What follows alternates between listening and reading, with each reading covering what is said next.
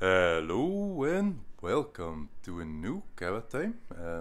As you might notice, there's two today, because I actually planned to do the Rolex one earlier, but didn't have enough time. So you've got the Rolex one in another video, and then you've got this one. This one has Omega, Panerai divers, Cartier, Saddam Hussein Iraq Air Force watches, Longines alarm watch, and then a whole bunch of different stuff. Also a very special piece, but let's delve into that in a little bit. I will show every single watch separately in this video because not all of them will have a separate video, and I think it's nicer to actually see watches in video than when you only see them on pictures, because video already shows a little bit more than pictures ever can. So first off, we've got this beautiful Omega Seamaster DeVille. This one is the boy size, 32mm, runs nicely, fully original, nice champagne sunburst dial. Nice case back as well, fully original, signed crown and crystal. Only defect is a chip in the crystal here, but well, the chip is only on the outside, it's cosmetic. Still a very nice piece. Comes on a new lizard leather strap, and you'll see a lot of these lizard leather straps because I got a whole batch of them made. Then up next we've got this incredible Omega Seamaster DeVille. This one is steel case with a 14K or 18K solid gold bezel. Really beautiful piece. Flawless white sunburst dial. Haven't wound this baby, so it's not ticking. Fully original crown and crystal. Really sharp and really beautiful. Next up, we've got this Omega Seamaster quartz. This has a blue brushed dial. Really sweet piece as well. The dial varies a little bit in color from blue to gray, just depending on how light catches it, but really sweet piece. Comes on a nice leather strap as well. Nice and thin, great for everyday wear. After that, we've got this beautiful gold-plated Omega Geneve square with a blue sunburst dial. Really stunning piece, and just quite something. Then we have something quite else. This one is well, almost the same model, but this one is a pretty rare one. It's a Omega Geneve automatic square, but this one is a caliber 1481, which is a joint development between Omega and Tissot. And not only that, this baby is new old stock, which you can tell by the purple goo on the case back.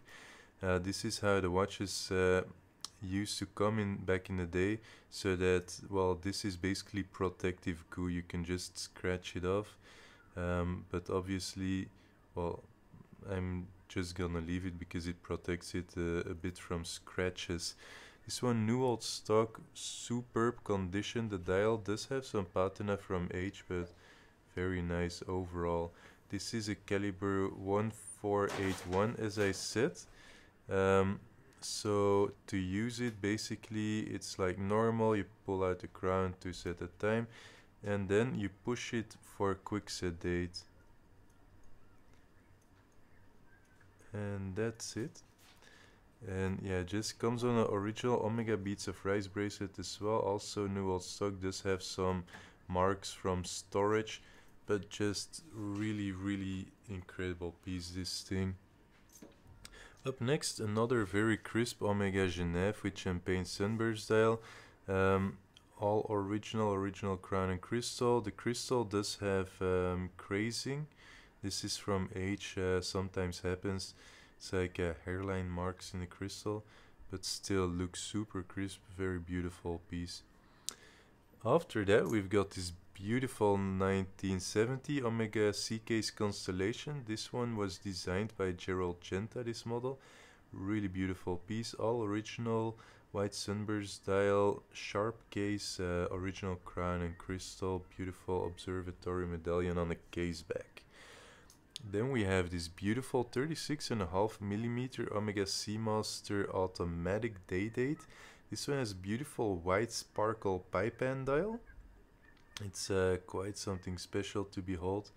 Difficult to capture the true beauty in pictures and video, but in the flesh it just pops so beautifully.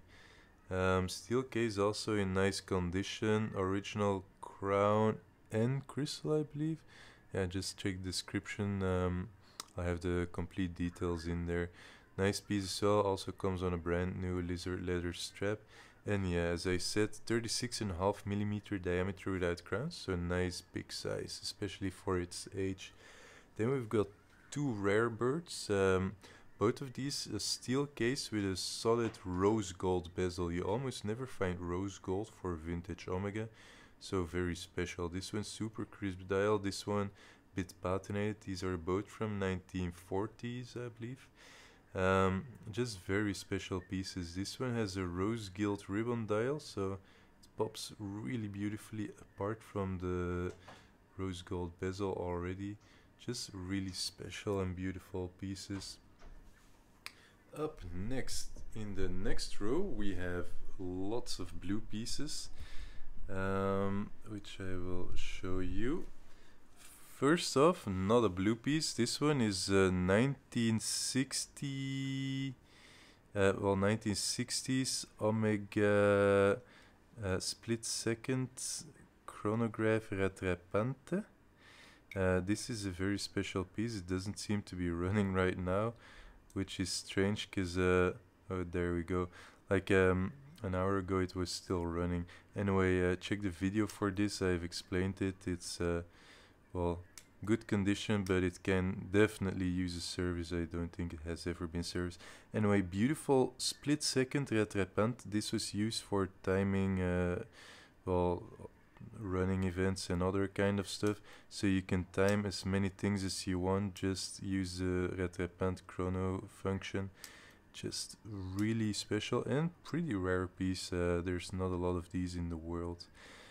Up next we've got this Omega Geneve dynamic with well, dial that does have a few marks, but overall still decent condition watch. Then we have a big size. Well, the dynamic is also bigger size. This one is 36.3mm Omega Geneve with a blue sunburst dial. Pretty nice piece too. Pops beautifully. Dial does have some patina.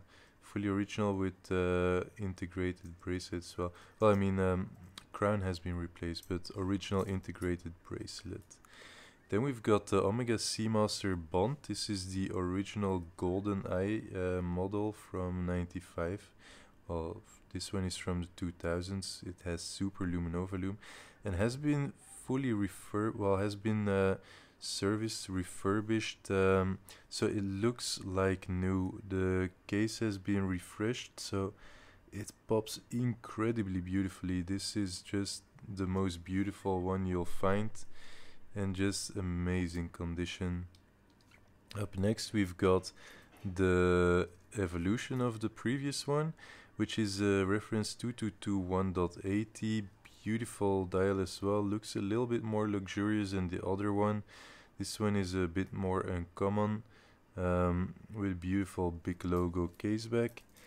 Then we've got very rare, well, not very rare, but uncommon Omega Seamaster Titanium with beautiful big lume and electric blue dial.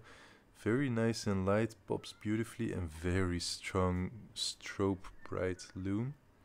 Then another beautiful bluesy. This is Panerai PAM 119 with this is 40mm case with a beautiful blue brush dial. Just really spectacular piece, something you barely ever see. Because well, most Panerai have a black dial, and blue pretty rare, and especially 40mm don't come across too often. Original strap and clasp as well. Up next we continue the blue streak with a beautiful Philip watch Caribbean. This one is the 1500, which is 1000 meters. This one was way ahead of its time. This is like one of the famous diver watches of the 1960s, 1970s, with a blue glossy dial which has not quite spidered but patinated in a special way. But yeah, very nice condition overall. Fully original, original crown, original bracelet, everything. Um, Nice piece. The crown does have, well, the crown doesn't screw on anymore. And there is currently an issue with the stem. I'll see if I can sort it out. But yeah, beautiful piece and pretty rare and uncommon. Much deeper depth rate than any of the Rolexes of its time. And yeah, as I said, this was really ahead of its age. Something in the same vein is this Le Phare, which is, well, very cool piece as well, with its stars and stripes color scheme, because this one blue, white and red, just for the ultimate patriots. Well, very American watch. Also, Le Phare is a American market watch. I forgot which brand I believe they work together with Le Jour and whatever. It's just, yeah, just really cool watch. Also similar design as the Philip watch.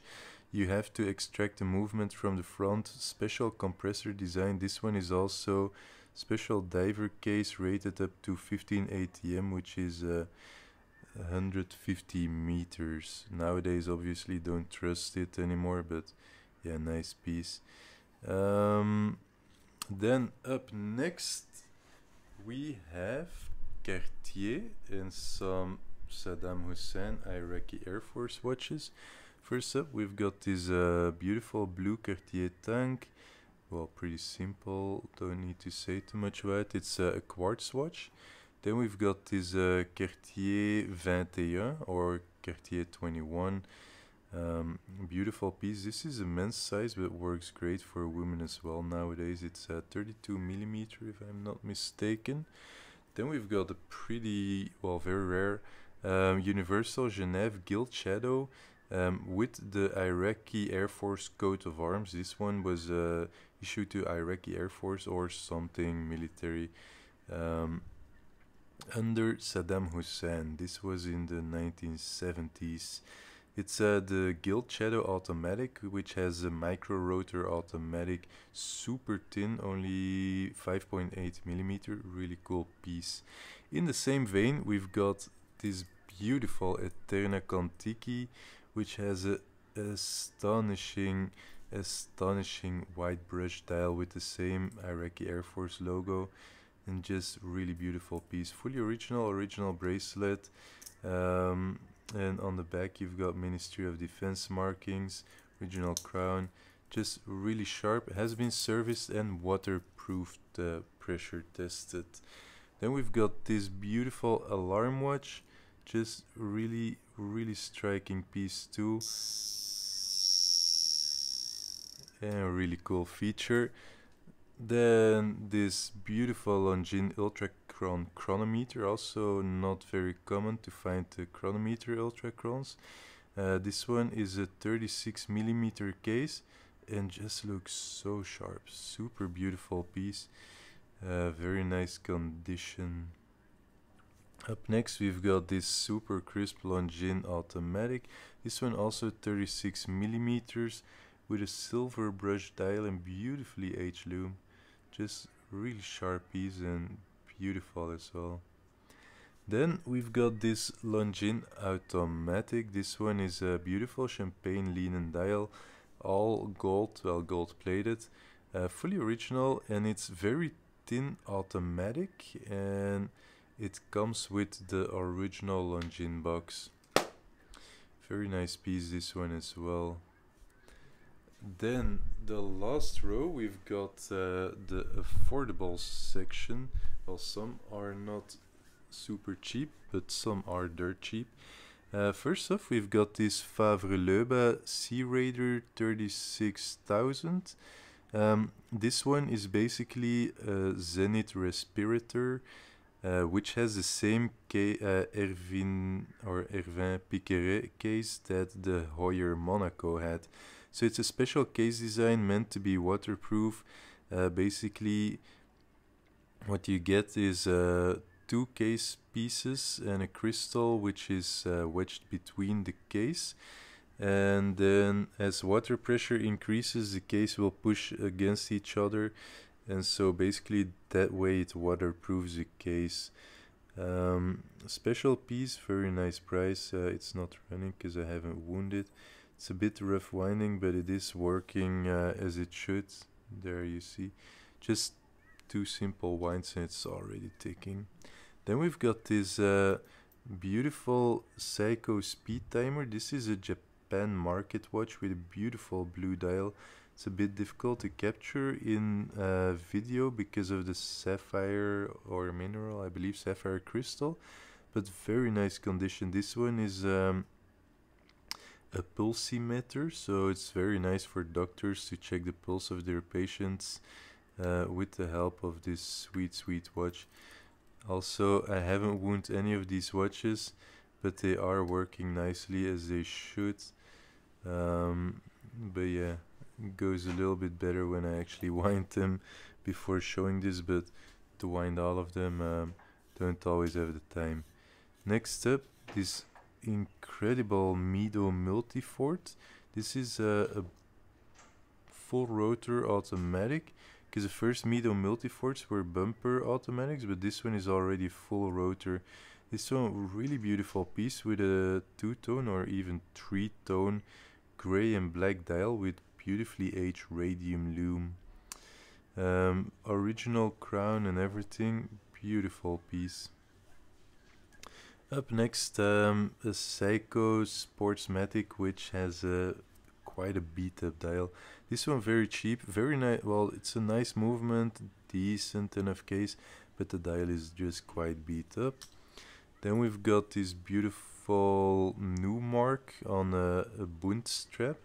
This one is the kind of strap they had for military watches in World War II. This one is very cheap because it has a pin lever movement.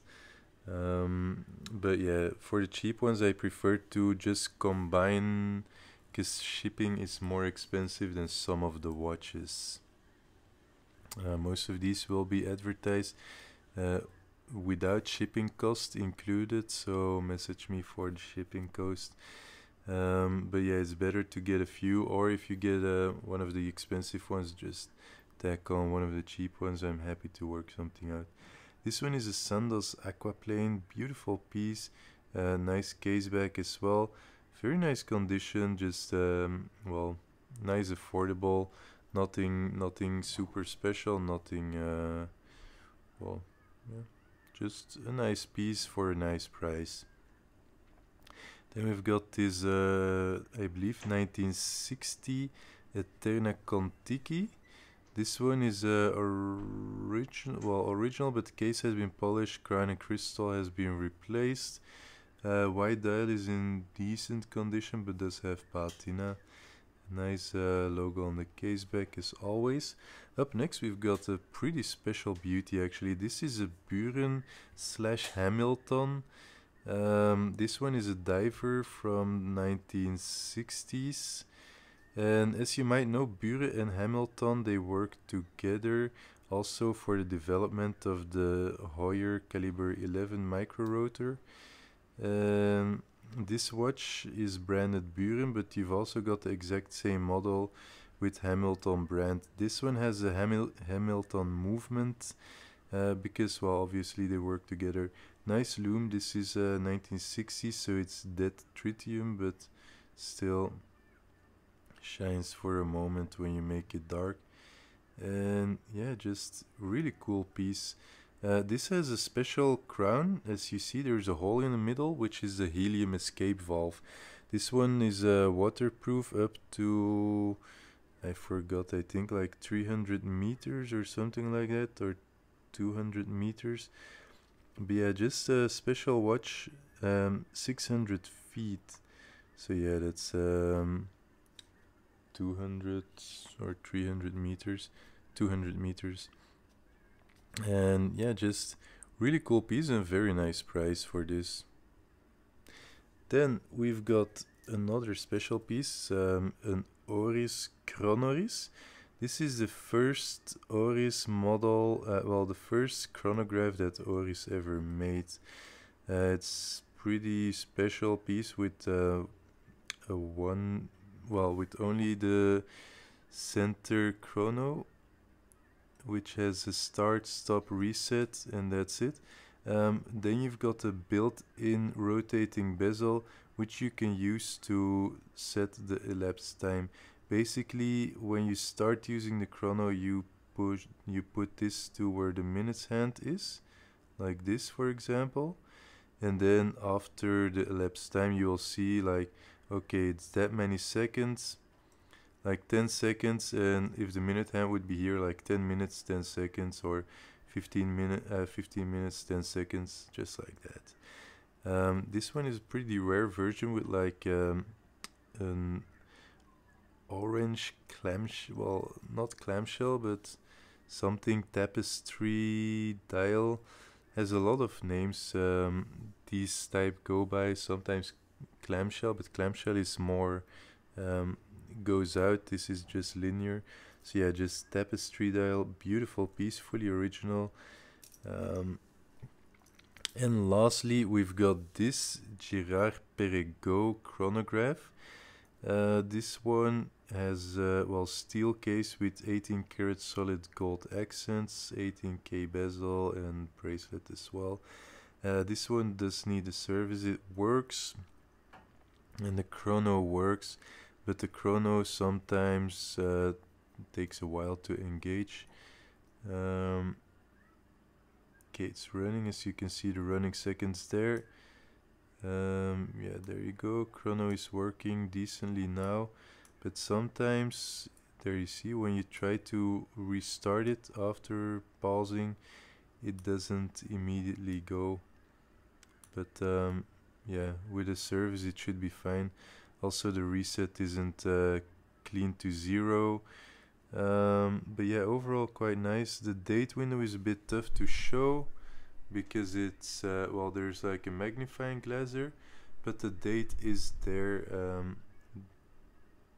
Yeah, just a bit difficult in this kind of light. Bracelet also has 2 links in there that are not original to the watch, but yeah, I can remove them for you if you want, but just figure to leave them because it fits up to bigger wrists this way. Generally these go for quite a bit, but because of the service required, I'm happy to let it go for a nice soft price. Anyway, hope you enjoy them. It's quite a bit, but quite a lot of watches too.